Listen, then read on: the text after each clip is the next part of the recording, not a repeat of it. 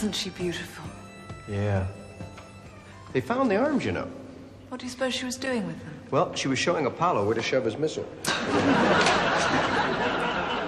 amazing, you know. If she hadn't lost her arm, she'd never be famous. No. Probably be a lamp base in an Athens massage parlor, you know? I think we're the last ones here. You ever get the eerie feeling that as soon as you leave, they all come alive? Wonder what they'd say. Good night. Good night.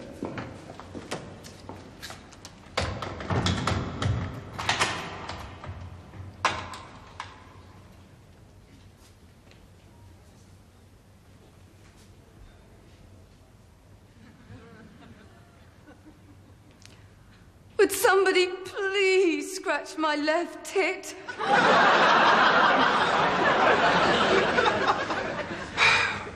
I don't think we should use that word, you know? Why? What's the matter with it? Well, you know what I mean. I think we ought to use boob. It's softer. Are you absolutely firm about that? I mean, I don't want this bit to flop. I don't think we should jiggle with it. Where'd you get lines like that? Memory. Okay. You've got that out of your system. Can we go on now, please? Okay, I'm sorry, but really, I don't think boob has the same impact. It doesn't hit you in the face. Depends how tall you are. Remember, we're a family show here, you know. Yeah, but if it wasn't for tits, there'd be no families. I mean, ask any man in the universe. Felix, honest, I don't think the word is offensive. Well, let me think about that. Okay? Well, come on. We've got to do that scene where you audition your material for the producers of the Royal Charity Show. Come on, let's get moving. Yes. To make a little warm-up here.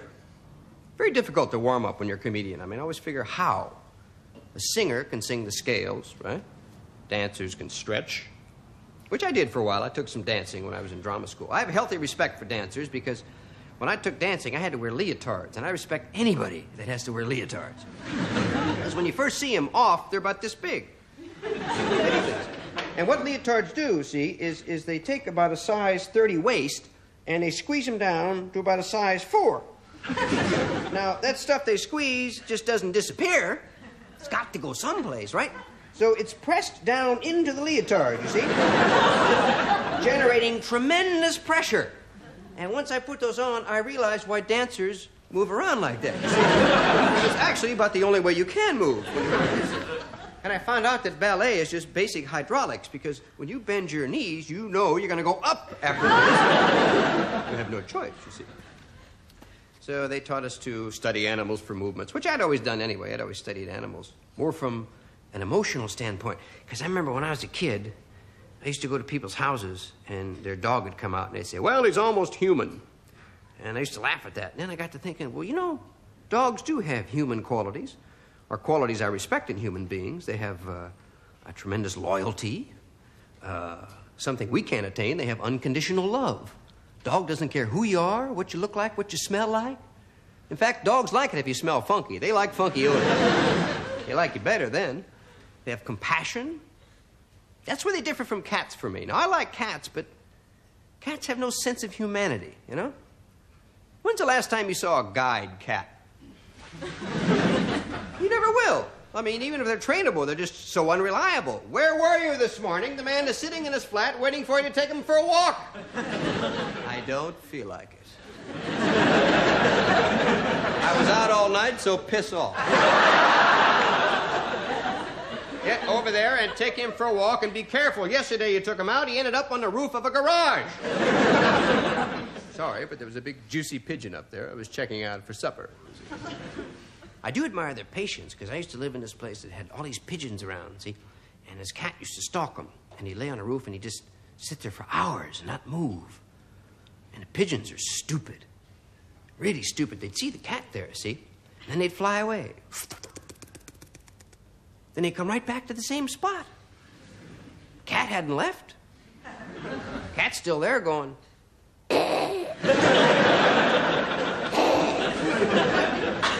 This bird is stupid. This sucker deserves to be lunch. And pigeons are there going... Nature played a cruel trick on the pigeon. What she did was she took his neck muscles and tied them to his legs. So every time he walks, he's got to do this. I always get the feeling to get home at night to the nest and go, damn, my neck. But they'd be sitting outside my kitchen window looking in at me all the time. I'd find myself walking around the kitchen doing the same damn thing. I used to stare at them. They'd stare in at me. I'd be thinking, you poor dumb bird. They'd be looking at me thinking, I think I'll go dump on his car.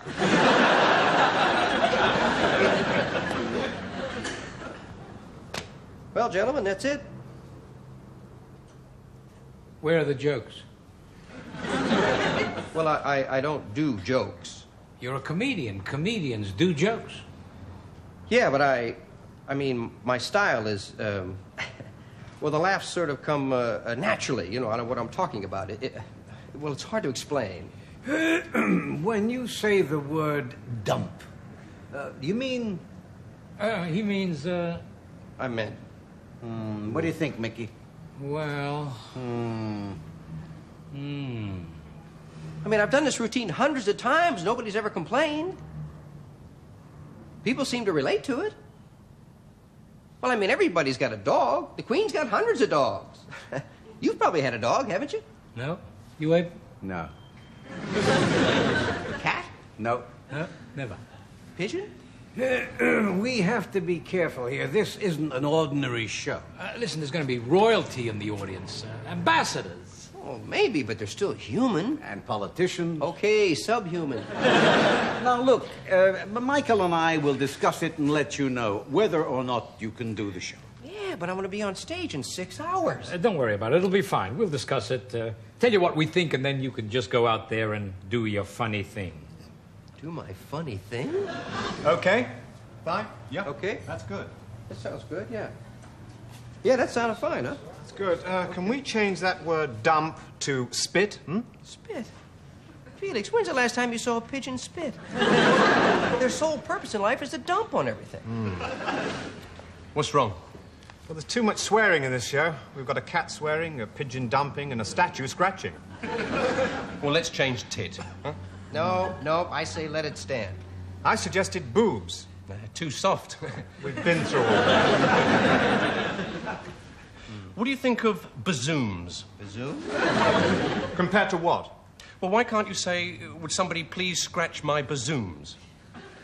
Nope, should only be one. What? Oh, yes, you're right. Why? Well, it's an old comic axiom. 2 bazooms itching is not as funny as 1. What about breast? It's too clinical. Sounds like something you say to the doctor. I wouldn't. Well, of course you wouldn't. You don't have any, do you?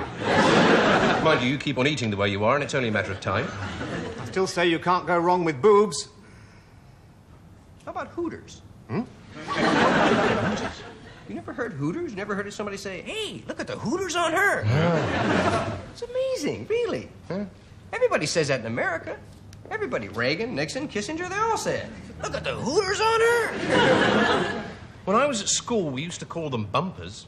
Yes, I've heard bumpers and Charlies. What about, would somebody please scratch my Charlie? Haven't you heard that?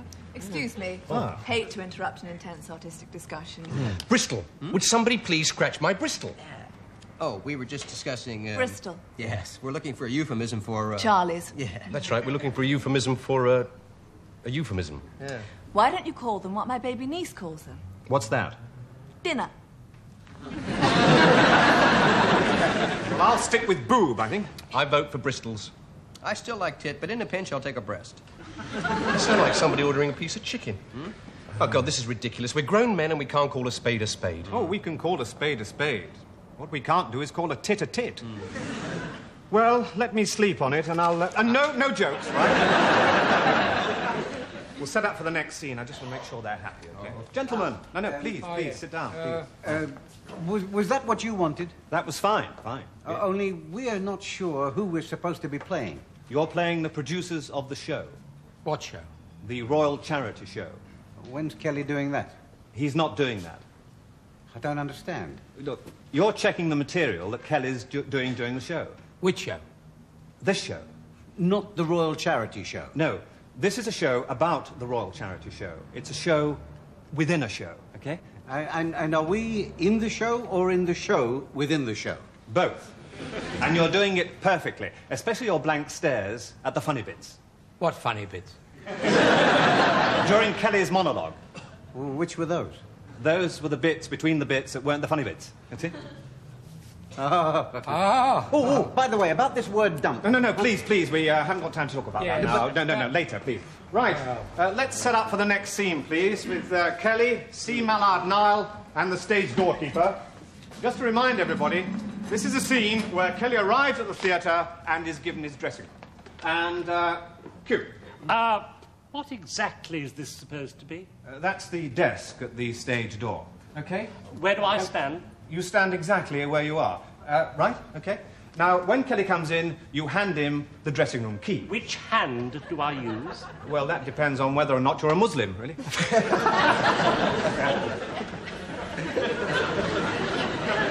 What? It doesn't matter. Which hand do you normally use? My right hand. Then use your right hand. On the other hand, I might use my left hand. Oh, God. I think if I was standing here, I might choose my left hand. Unless, do you want me to stay here, or do I have moves? No, you stay exactly where you are, okay? Now, shall we just try this, please, because time's going on. Are you ready? Stand by and cue. Okay. Here is your key, Mr... Sorry, loves, I'm dried. Oh, God. Blind ducky. Here is your key, Mr. Monteith. Yes, I know. Somehow the way that line's written bothers me. I don't think I'd quite say it like that. Mr. Dunstan, please! Well, I mean, look, you've only got one line. I mean, just say it, okay? Good, terrific. Right. Still doesn't seem right to me. Here is your key, Mr. Monteith. You're sharing a dressing room with Mr. Sandingo. Thank you. Right. Off you go. Sandingo? Who the hell's that? It's either a lavatory cleaner or an Australian dog act. Or some opera singer doing scales all night and driving me crazy. Oh, calm down. Don't be so nervous. Are you kidding? You realize there's going to be people in that audience tonight whose pictures are on money? Don't worry. What do you mean, don't worry? Those people don't laugh. Nonsense. When's the last time you saw a banknote with a smiling head on it? Think about it. How long would public confidence last if a £20 note showed the Queen laughing? Last a lot longer than if it showed her crying. That's fine. Thanks, everybody. Yeah. That's enough for today. Like yeah? Right? Like that. Thank you. See you all tomorrow. Thank you, Harman. That was smashing. Thank you. Here is your key, Mr. Monteith. Right hand or left hand? Are you going to the canteen? My dear Ivan, I am an actor, and I am going where every dedicated actor goes the minute rehearsal is completed. Home to learn your lines. No, dear heart, to the pub. Now, if you would care to join me in a small libation, you would be most welcome. But I shall insist upon you drinking with both hands. I cannot bear the thought of your beer going flat, whilst you agonize over which hand to use. I always drink with my right hand. Or is it my left?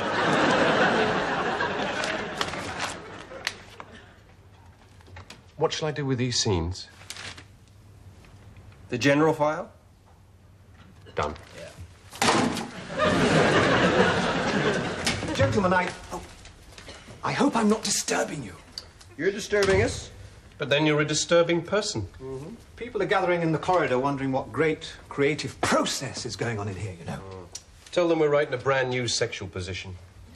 Actually, we're writing a book called 101 Brand New Sexual Positions. There's the missionary position. Aha! That's 102. Now that you've got that out of your system, can we talk about the show, please? Is that all right? All right. I like the scene in the museum with the Venus de Milo with you and Alexandra, but one thing still disturbs me. If my trousers were as tight as yours, my thing would disturb me. There's nothing happening between you two. Between who? Me and Elliot? Between you and Alexandra. Well, I thought we agreed it was supposed to be a simple, uncomplicated relationship. It's boring. Huh? It needs another element. Let's make her a lesbian. Just think of the possibilities. She comes out of the closet or the wardrobe on the show. She finds Kelly trying on her lumberjack gear and beats him up. He's flipped. The relationship, just the way it is. Yeah. No, wait a minute, wait. She's not a lesbian. She's a nymphomaniac who is secretly married. Her husband comes back from the dead, finds her with Kelly, and beats him up. I hate to tamper with the relationship at all. Sure. No. She's not a lesbian. She's not a nymphomaniac. It's her father. Her father's a lesbian nymphomaniac? Much more bizarre than that. He hates comedians, right? And he comes down to the studio, finds Kelly giving his daughter a quick rehearsal, and beats him up. Too obvious, huh? Well, I've told you my thoughts about it. Have you had any thoughts about the Venus de Milo? I still like Charlie's. Yeah, I like Charlie's. I've got nothing against Charlie's. But can you imagine the Venus de Milo saying, "Would somebody please scratch my left Charlie?" Yeah, sounds like she's having trouble with the Prince of Wales. Bristol's. Nah, same thing. I got it. What? Nipple! That's disgusting. Would somebody please scratch my left nipple? Disgusting! Felix, you've missed the point. Felix, they want to see you upstairs. Oh, my God. They probably heard the line about the tits. I'll see you in the bar, chaps. Are you coming for a drink? Yeah, I don't feel like it. Are you ill? No, I just got kind of a date. Well, I find a drink usually helps. Well, it's not really a date. It's sort of like a date, you know. Oh, there's two of them. No, just me and, her. You're being very mysterious. Is it the Queen Mother? No, I just like to be discreet.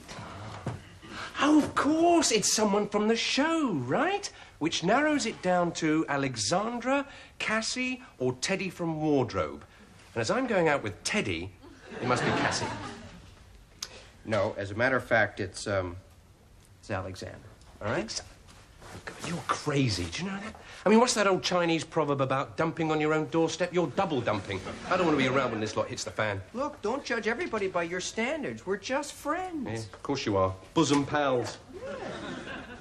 Hey, that might work. What? Would you please scratch my bosom pal? What?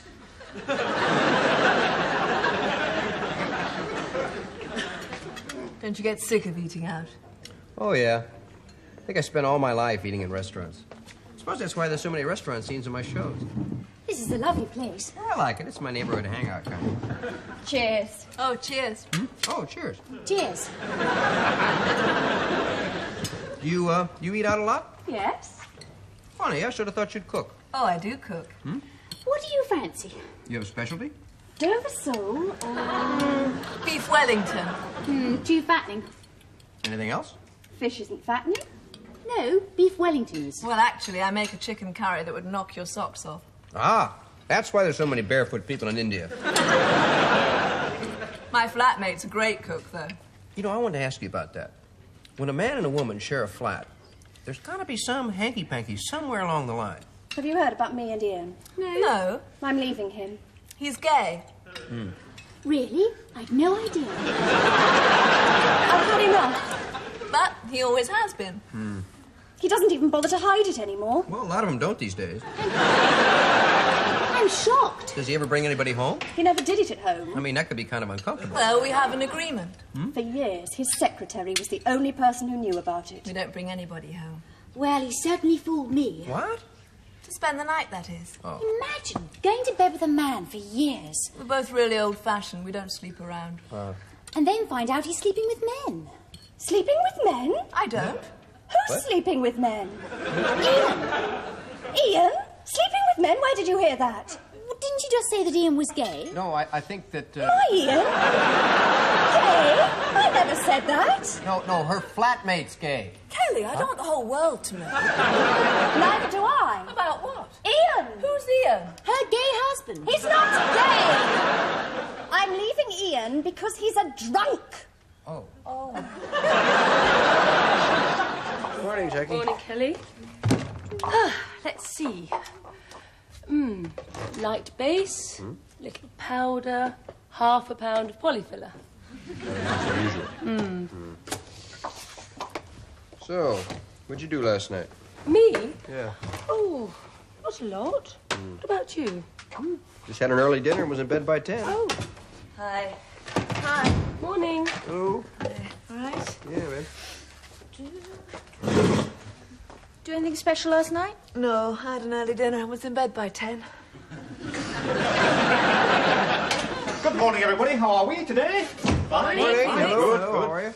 We'll start with the scene backstage in the dressing room at the Royal Gala, okay? All right. Felix, don't forget about the nuns. Oh, yes. What nuns? It's a Kelly Monteith show, not the Sound of Music. It's nothing to worry about. Just a group of people who drop in from time to time to see how television's made, that's all. Morning! Good morning, Ivan. Just one thing. Yes, what is it now, Ivan? Shall I ask them to make up my right hand or my left? Ivan, can we talk about this outside, please? I'm a very busy man. Look. Because of you, I drop everything. You... Oh, scusi. Hi, I'm Kelly Monteith. I think Hello. we're sharing this dressing room. Si, I'm Gregorio of the Great Baldinis. This is my brother Giorgio. He not so great. Sandingo, birds and ping pongs. Nice to meet Just you. don't touch me. What's the matter? Radioactive or something? No, but my coat is full of birds and ping pongs. Now, one nudge, and the doves go crazy, and there's ping pongs everywhere. Ah, well. Have a good rehearsal. Scusi. You ready? Yes! God, I'm a nervous wreck. And this is just the rehearsal. What's everybody so nervous about, huh? Well, there'll be a lot of important people in the audience tonight. There'll be ambassadors, politicians. Ah, they're all full of, how you say, crepe.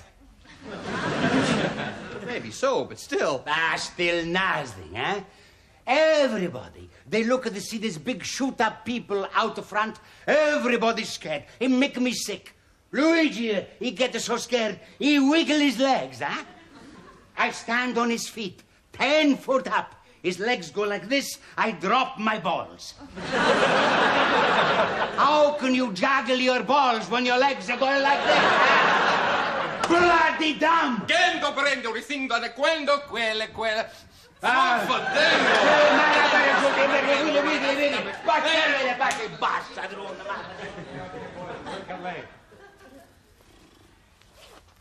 Oh, hi.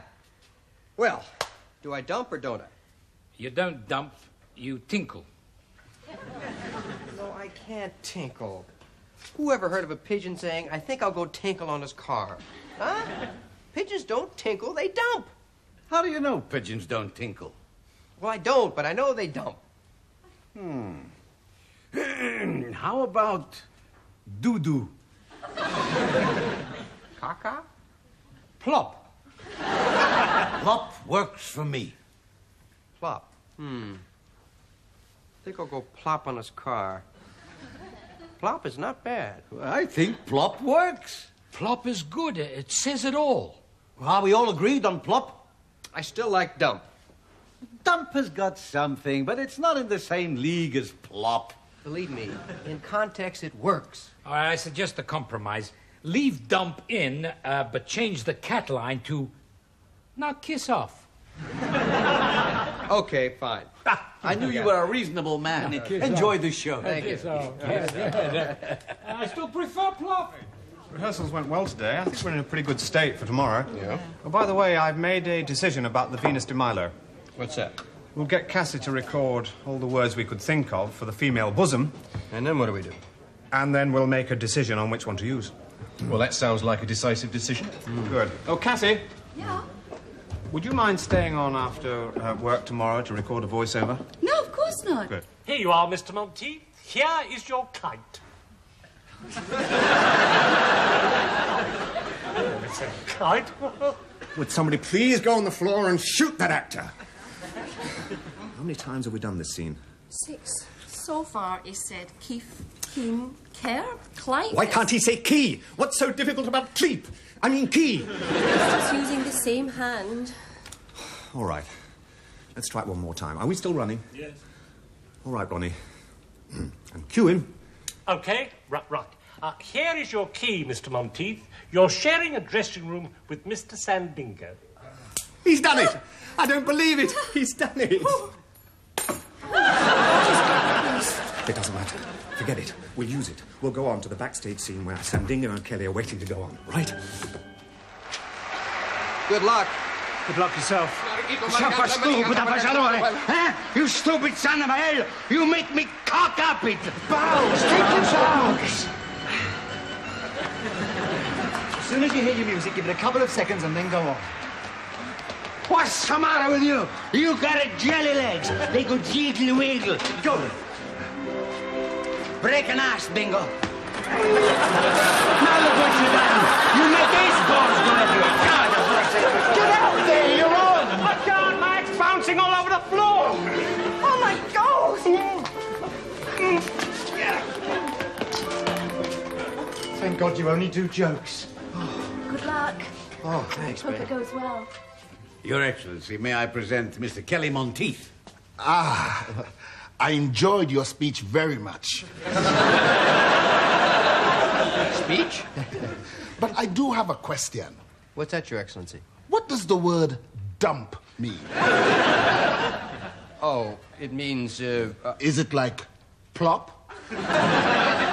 Yes. Your Excellency, the great Valdini's. Grazie. I told you. Here, Your Excellency, this is Sandingo. You were outstanding. You know, in my country, when we think a man has excelled himself, do you know what we do? No. We hug him like this. Okay, chaps, come on, let's do this. And then we can all go to the bar and have a drink, right? Well, I don't know why you're changing it. There's too much profanity in this week's show, that's why. This word isn't profane. Anyway, what are you changing it to? Boobs. Bazookas. Melons. Melons? Yeah, melons. That's a funny word. Oh, it sounds absurd. Will somebody please scratch my left melon? Well, now that they've finished recording, I can show you the rest of the equipment we use. Okay, Reg, can we have the boom in, please? They're just tidying up a few technical hitches. Ready on sound? We'll be recording. Now, that's the producer. It's his job to ensure that we maintain a high moral tone. Come on, who's for boobs? Aye. Why do you say it twice? I want 2 of them. Melons? Honkers. I like honkers. Whompers? Wompers. Venus de Milo didn't have whompers, bonkers, headlamps, bumpers, or jugs. She had... Ladies, I think we better be leaving. Right. Hands up for tits. Honey, ladies, that's the code words for fire. No, it's all right. We'll do this bit first, okay? Let's do one with boobs for insurance, right? Okay, but I still think it's silly. Hey, you know what we forgot? What? Knockers! Would somebody please scratch my left knocker? Cue music. I don't think knockers very good.